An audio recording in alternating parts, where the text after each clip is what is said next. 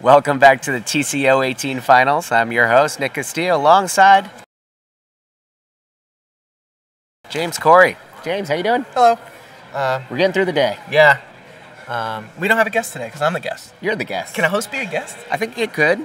I think you're the first one to ever do it on a TCO18 Do I get paid twice? stream. That you have to take up with the TCO Queen. 2 times 0 is 0. That's true. Right.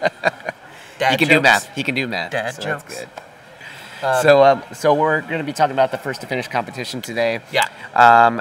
Do you know what the statement is? What they're working on? I don't know anything. Okay. I'm kidding. This is the worst guess we've ever had. First to finish. Yeah. I mean, he could talk. He could, but he wants to listen to you. So That we thing. both are curious. What are they working on?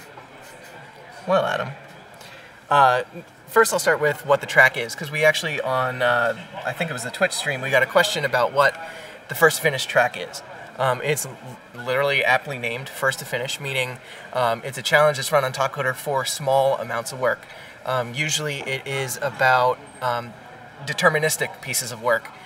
Whereas a code challenge, you can do something better than somebody else. Mm-hmm. First to finish is usually defined where it needs to be done. It's either done or not correct, or not better than somebody else, but done. And time matters. So if you submit first and don't pass, somebody submits behind you and passes, they win because they're the first to complete it successfully. Okay. In this competition specifically, there's a little bit more to do. We gave them a little bit more to do to fill the time, to make it more difficult than what a standard first to finish challenge would be.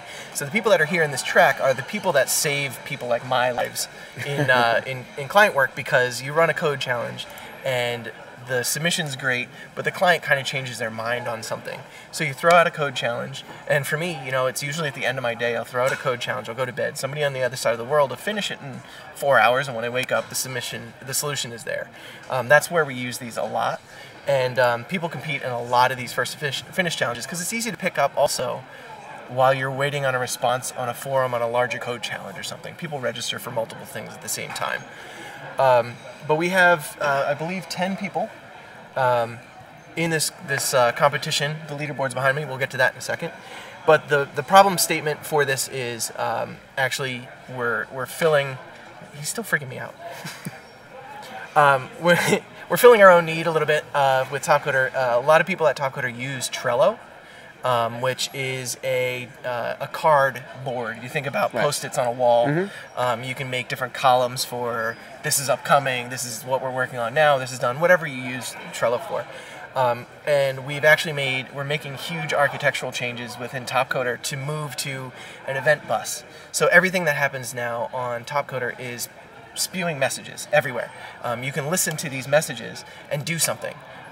We can provide that to our clients, and they can, integrate into their tooling to see where challenges are, or download things when they're submitted or whatever. It's kind of a huge change within Topcoder. What this challenge specifically does is they're supposed to create a listener for that message queue, and on certain messages change state of challenges. So when you run a code challenge, it may be in draft, and then it launches, and the registration phase is open, then the submission phase is open, then it's in review, and then it's in review appeals, and then it's done. A lot of people like me use Trello to say, we're running these challenges, these challenges are upcoming, this one will happen. And what this message bus and this listener will do is actually physically move the challenge cards across Trello for you. So you don't have to go into our tools and say, where is this challenge? Oh, let me update Trello.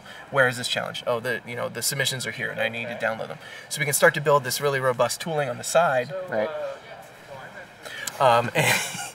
And this is the start of that. So this is what they're building. And like I said before, this is a lot more than you would normally fit into a first to finish, but for TCO, that's why we did it that way.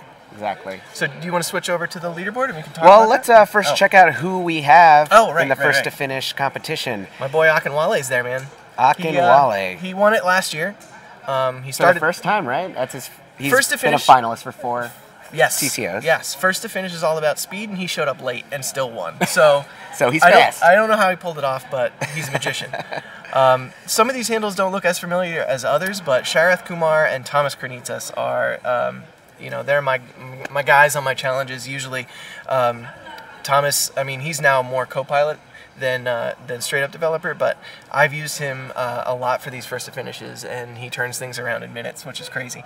Shareth, he does a lot of work for my challenges on the API side, so this is kind of right up his alley, because this is for this challenge they're provided a Swagger doc and have to implement the API to listen.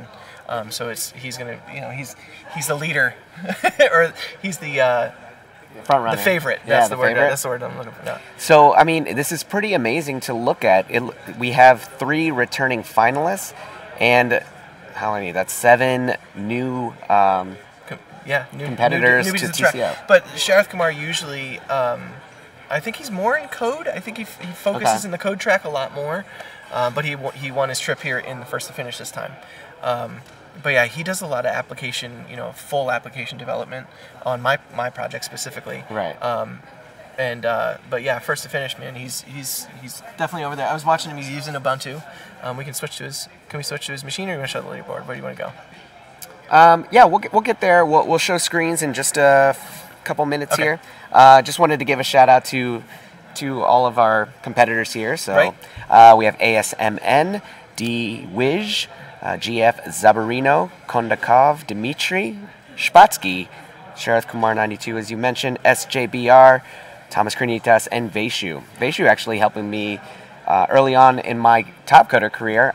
When we first launched Slack, we have the challenges channel. Oh yeah, the challenges speaking into that channel. Yeah. He just wanted to help out, make the community better, and he created that. Awesome. So every time a challenge gets launched, it gets put into that Slack channel, and people can be notified there if they like. He actually seems to be. I don't know if you can say it this way, but he's the most impressive worker over there. Only just from seeing people crowded around his monitor. I don't know why. Really? There was like 6 people watching just him work.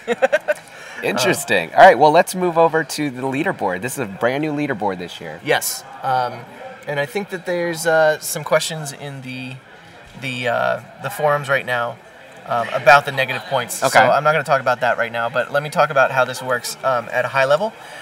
So first to finish, they zip up their submission, and it has a Docker file in it. So it basically, when you deploy it through CI/CD, it can build the solution and run it. Okay. So what our system does is take their upload, deploys it using Docker, and then runs a battery of unit tests. So if you look in the right corner, you see tests passed, 13 out of 15. And what that means, what those two numbers mean is number of tests they passed out of total number. And I clarify that because if you look down at D-Wiz and Vaishu, they're 0 out of 0. That means that there's something wrong with the deployment of their Docker file. I don't know what that is or why, but when you see something out of 0, that means that we weren't able to run the battery of tests against it. If you look at Shareth Kumar, again, not going to talk about the negative points there yet, but 0 out of 15 means we could stand up his application, but none of the tests passed. So we ran 15 tests and 0 passed. Okay. Above him, SJBR, we couldn't stand up his application, so no tests were run. That's the difference in the numbers there. The points, I'm not, off the top of my head, I'm not exactly clear how that's calculated, but it's an amalgam of the tests that were passed and the time at which they submitted, because it's first to finish. So time has a weight in those points there. I see. But I'm not sure of the function of that.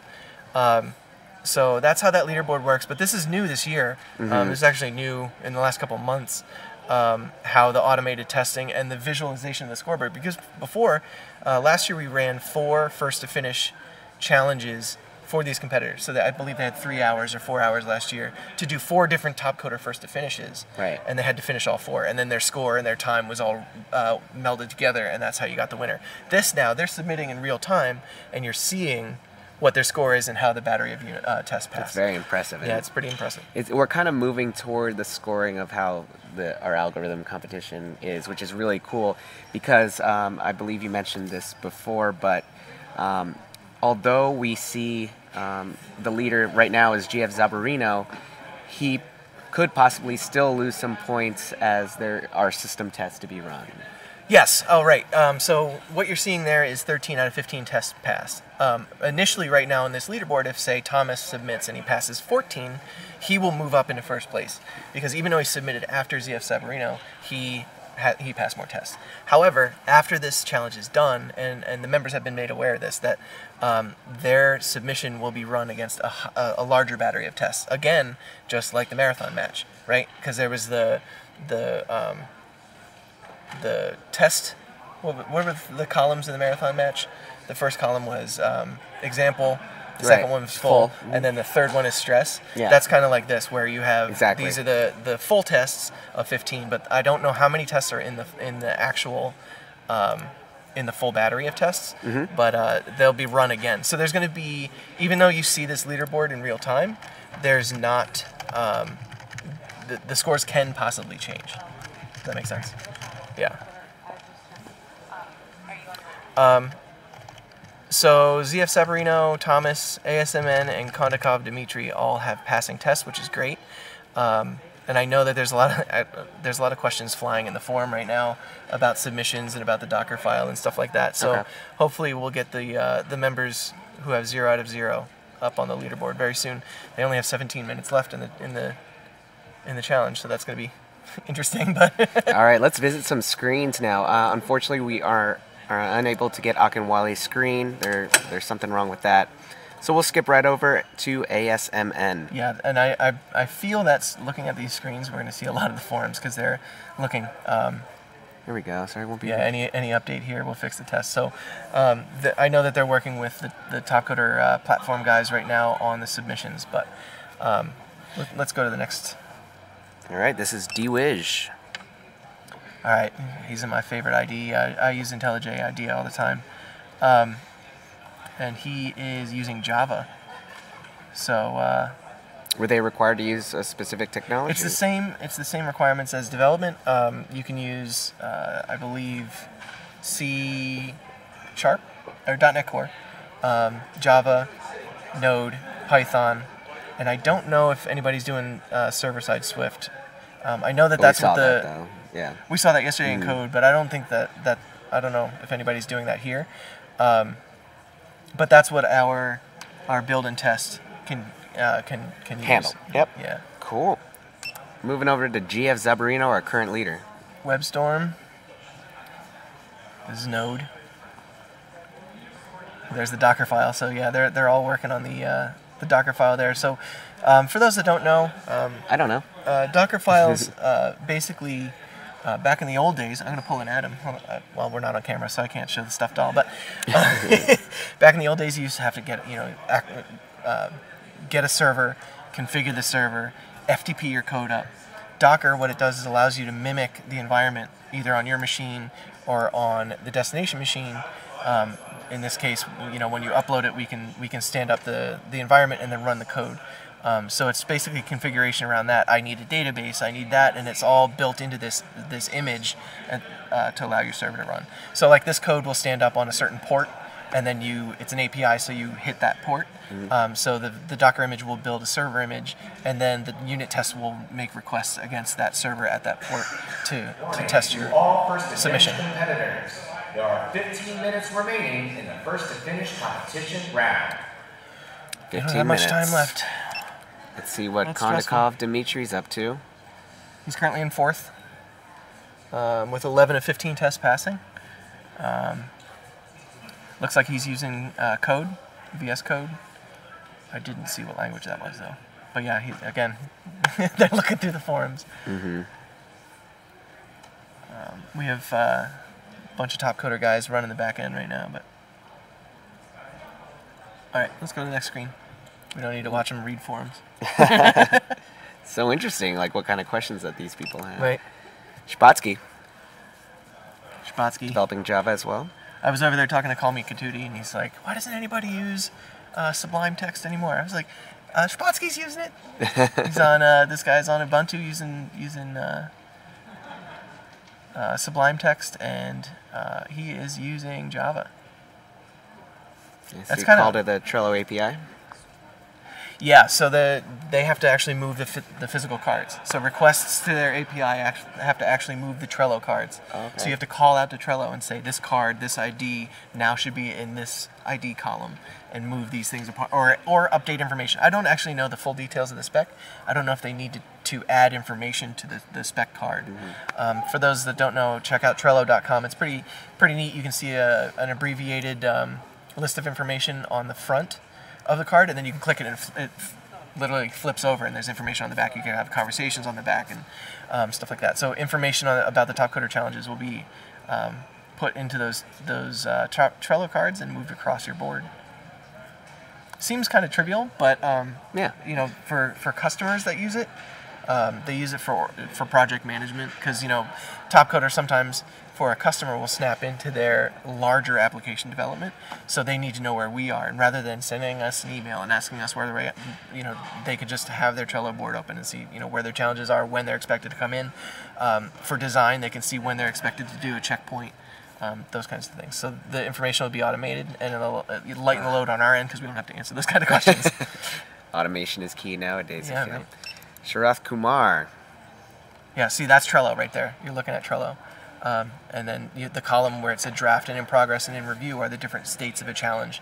So the Trello card would actually move from one column to the next. So would a sample test be that moving some, like it would say move The battery of unit tests will in will progress actually to move. completed? Yep. Did it do that correctly? But then there's different things with first to finish with APIs where you may receive a request that you can't do something with. Like I want to move Trello card ID 1 across to the next column, but Trello card ID 1 doesn't exist, right? So they need to take into account to return the right error, 404 error, card not found, whatever. But the unit test should be looking for that. So the unit tests say, I'm going to give this guy a spurious Trello card ID. He should handle it correctly, and if he does, then that test passes. Okay. Because first to finish is time based, do they get docked for code quality? Again, that it's a part of little the- bit. It's a little bit different. As we're looking at SJBR here, it's a little bit different in TCO. Like I said, code challenges. Here, if you're looking at the screen right now, you're seeing him submit. But code challenges they're gray areas. You know, it could be a better submission, not as good submission. First to finish is usually pass-fail. So code quality doesn't really exist because you wouldn't be asking for that volume of work in a first to finish, where code quality would come into effect. Now with this, I think it's a little bit different, and also, you know, the stress testing afterwards. I think they're just running a battery of tests. I don't know if they're evaluating the code. I didn't ask them that. So as we see yeah. here, Veshu did take the lead over Thomas for a second, it seemed, but now he's in third. Yep. Not many points away, 0.01. But again, there may be a little glitch with the points at this time. Wait, that was strange. His screen showed a different time than that on the. His screen showed 25 minutes and that showed 10. That's interesting. Huh. Let's see what Thomas is up to. Checking the forums.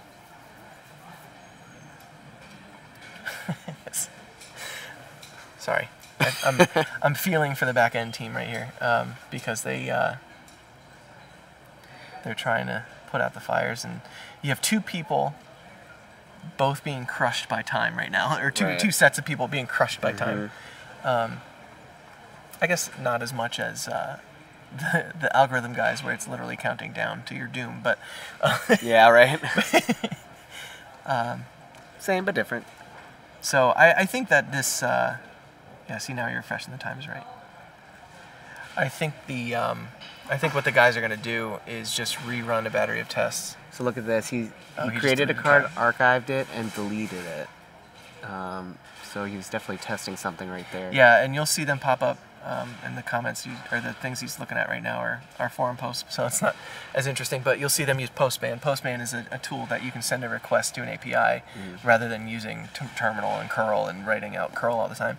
You can build these tests, and that's, I believe, Don't quote me on this on live TV. I believe the battery of tests are actually written in Postman tests, and you can execute those tests against an API.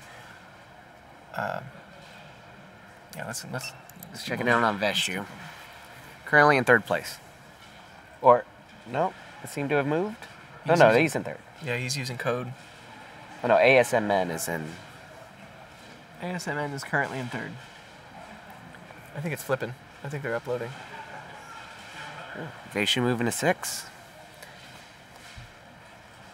So what happens with this leaderboard? I mean, I know that they're having some issues with the test, the unit tests that are being run, and what they may just tell the competitors is the leaderboard that we were showing in the arena may not be valid, and they're just going to run the stronger battery of tests against each one of the submissions and come back with the winners on Friday. Okay. That's what I would assume is going on in the forums right now. I always feel so creepy looking at somebody's Gmail, but it was on the kiosk over there too, you know? Yeah. Well, like you said, there's 6 people. Yeah, this is Postman you're seeing. So he sent a request, and what you see there in the body is what he got back as a response from the API. But yeah, I don't want to. I don't want to look through his Gmail. So the Trello board there, you see the challenges. Daily assignments need display, and the cards move back and forth. And now you're seeing the documentation on Trello there.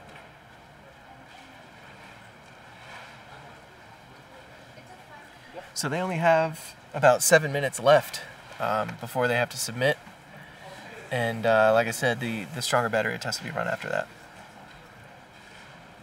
Let's switch over. Let's go to ASMN, who That didn't switch. is currently residing in. ASMN is in 3rd. 3rd. 13 of 15 test passing. Seeing him as a first-time finalist. Again, we have about 7 of them in this track. Yeah. Now let me ask you this: first-time finalist. Does that mean this is his first TCO, or does that First TCO. that always means his first TCO? Yes. Okay. Mm-hmm. I didn't know if it was his first time in this track, and maybe you did code before or something like that. No. Okay. Not that. Everybody's really concerned about that leaderboard. I know. They keep checking in. I'm worried about it. Let's see if DeWish has made any progress. It looks like he's submitting. So. Uploading 100%. I believe it takes if, as I said before, the 0 out of 0. That means that we couldn't stand up your solution. Right. But anybody who has the numbers there, once your solution stood up, it takes about 20 to 25 seconds to run the tests against the submission, get the response back for the leaderboard to update. So it's not when you submit the leaderboard updates. We have to build it, build out the Docker and stuff like that in the automated testing. And as I said on the development show, I did confirm, I was correct. What's that? That the process that we're using here, where you submit and then it's automatically tested, that will be coming to the platform at large soon. Okay. And what that means is you can submit your code halfway through a code challenge and get information back. Right now in code, you can submit and then you can continue working. You could submit, but we only look at your last submission, and it's only manual review by the reviewers on the platform. Now you'll be able to at least see if you pass virus scan, which hopefully everybody passes virus scan, but then code quality review and maybe even these unit tests to see how well you're doing in the larger challenge. That's awesome. So you get feedback during the challenge, much like a checkpoint in the design challenges. It's gonna be great for learning. Yeah, and also, you know, sometimes people submit and you get the works on my machine problem. Yeah. You know, at the end, where they submit and then there's a flurry of things in the forum because the reviewer can't build, you know, some tool that you had in your environment. They don't have, they can't run it. Now you'll be able to submit, it'll be stood up, and at least you'll know that your environment can be built and reviewed by the reviewer. That will take a round of, you know, support calls, basically out of the top coder flow, which would be great, or at least the forum conversations. Right. People just still either in the forums or on the leaderboard. We have 3 minutes and 59 seconds left. Who are we looking at? Spatsky. Spatsky. I'm stressing. Well, if you're stressing, what do you think they feel like? Well, and that's funny because that's part of the first to finish track too. Because not always, but sometimes I'll launch a first to finish because I'm stuck. Like the client requested something and I need it back fast. So usually they're under the stress of, well, I need to get this in before somebody else does. I'm under the stress of the client needs this yesterday. So that's kind of standard for this track anyway. Hey, look at this. Oh, he's using the old UI. Don't do this, children. Whew. Yeah. Yeah, I know that they're... And like I said, this leaderboard, this automated testing is brand new. We're in the mentality of do it live. So we're gonna try to be as fair as possible to the members, and we're gonna do the larger battery test and update the score. So if you're looking at the leaderboard, make sure that you tune in on Friday for the awards show because it may shake up.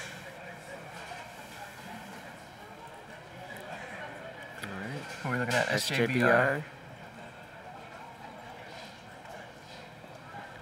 So Thomas is up to just one more round robin here. As the 2 minutes and 18 seconds.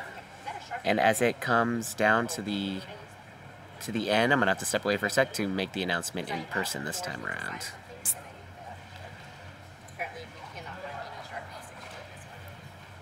Hey.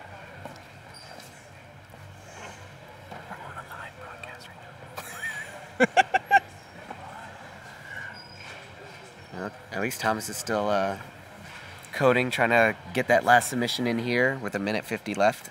Right. Yeah, and you're looking at Trello. I don't know if you can see the test, but it would be neat to see the cards move across. What's that, Mongo? And he's testing his API on here. He's getting responses back. So he's like, hey, everything's working. I don't know what you want from me. Yeah, there's a card. Yep, you see the card created, moving and completed. Yeah. Yep. He's not seeing the card. Oh, there's the activity. So you're seeing the activity in the comments. You're seeing the card get deleted. You're seeing him test if a card doesn't exist. Yeah, let's move his. There you go. This is interesting. 409 already exists. So you're seeing him here try to break his own code, basically. So he's getting a card deleted. And last but not least, we have Vaishu. Let's see what he's... Yep, he's doing some node. I don't know. Validation error. With 32 seconds left. I'm interested to see how he can zip up the submission. Hopefully he makes it in under the wire.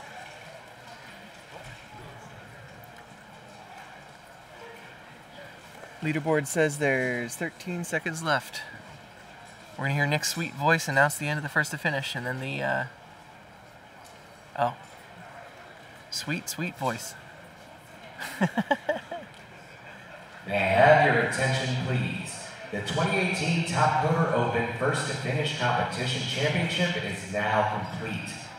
The final overall results of the 2018 Top Coder Open First to Finish Championship will be revealed at the awards ceremony tomorrow. Yep. So we're looking at Vaishu. I don't know what his plan is, but we got people standing up over there.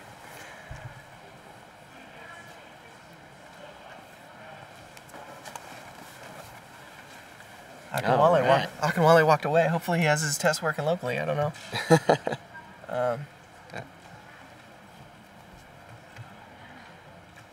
Who else we got? Anybody else over there still or no? Over there? Yeah. We'll wake the leaderboard up here. Give me a second, Nick. Sure. Just refresh it for... So the competition is officially over. This is not reloaded yet. Give it a second before you switch over there. Sure.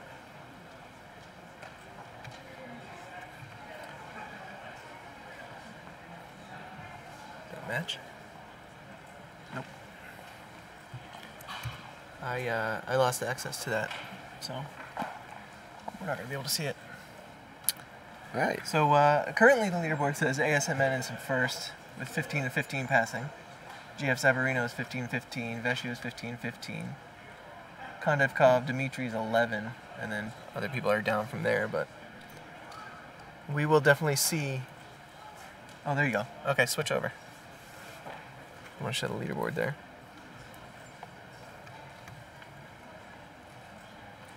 All right, let's see what we have here. Yep.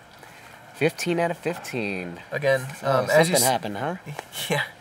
Oh, so Well, Thomas Akamwali is has 0. Akamwali has 15. Well, something's definitely up because we know Yeah, that no. Thomas. Something's definitely up. Things are happening right now. Oh, because he was running the submission, maybe. Who's But that yeah, 13 out of 15? when we run the battery test, those negative points should go away.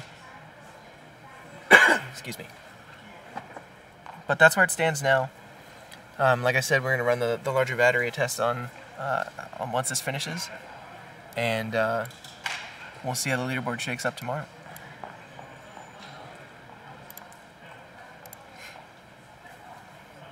I don't see any crazy activity over there yet, but we shall see. I promise I'll come back and report in what happened. You better. And by come back, I mean stay here, because I'm here.